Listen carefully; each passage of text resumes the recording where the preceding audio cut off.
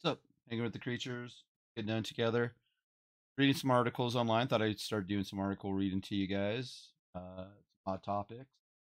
This one I came across today. Only some Switch games will be $70. Nintendo says. Let's see how we feel about it. Okay. How do you feel about this? Found this on Kotaku today. Let's read this article about Switch games increasing in price. Only some Switch games will be $1.70, Nintendo says. Despite Zelda, most Switch games still won't be priced at more than $1.60, it seems, ByEthan Gach. The Legend of Zelda, Tears of the Kingdom, will be Nintendo's first $1.70 game, but it doesn't sound like it will have a whole lot of company anytime soon. Rather than being a watershed moment for premium Switch games moving forward, the publisher says the $70 price point will be reserved for specific titles. We determine the suggested retail price for any Nintendo product on a case-by-case basis, a spokesperson for the company told Game Informer in a statement. When asked if this was part of a new trend for Switch games, Nintendo simply responded, no. Pikmin 4 is one clear example of this.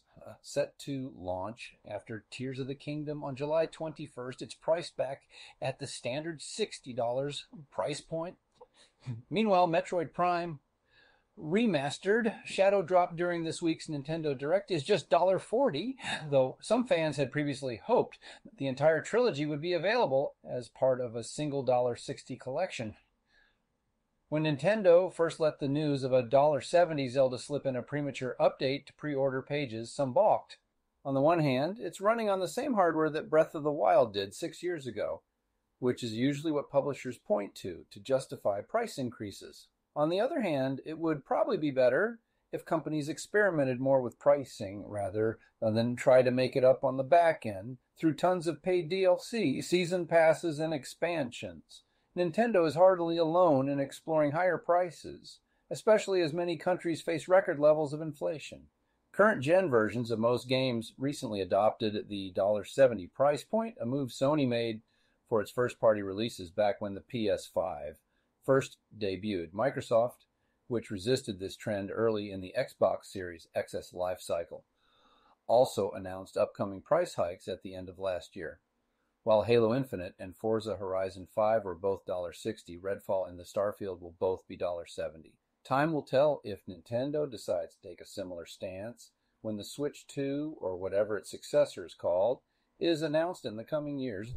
For now, however, it sounds like The Legend of Zelda, Tears of the Kingdom, will be the exception rather than the rule. How do you? Yeah, sorry about that. So, how do you feel about that? I think it kind of sucks. Be honest with you. $20 for Legend of Zelda: Tears of the Kingdom, and we're not getting new hardware. Comment down below. Just wanted to get this up and for you guys and girls, and have a little discussion in the comment section.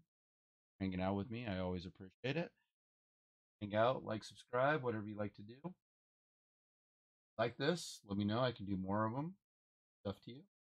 Not everybody knows where to find some of this information, and I nerd out on it all the time. I always appreciate you guys hanging out with me. It's just crazy to think that Nintendo is going to get away with this because it's going to be their biggest game in a while, especially this year. It'll be the contender at least. It was the first one game of the, and now they're saying, "Hey, search 70." So, no, just kind of irritating. It's sad. It's so many different things in the negative space, and not trying to be negative on here, but it's a bummer to know that it's $70 and then you don't get any special DLC or bonuses or anything like that. Just straight up $70. So I will tell how this is going to trend. I mean, looking at Hogwarts Legacy, how everyone bought that, and supposedly a lot of people. I mean, supposedly a lot of people have bought it. Supposedly a lot of people like it. Supposedly a lot of people hate it. There's all these different things around that. So games are going to sell.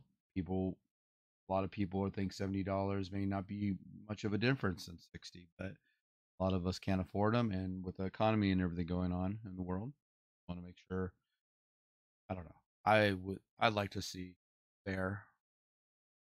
That's not how the world works. Yeah. Thanks for hanging out with me, reading about some Switch games being $70. I appreciate it. Have a great day. Thank you.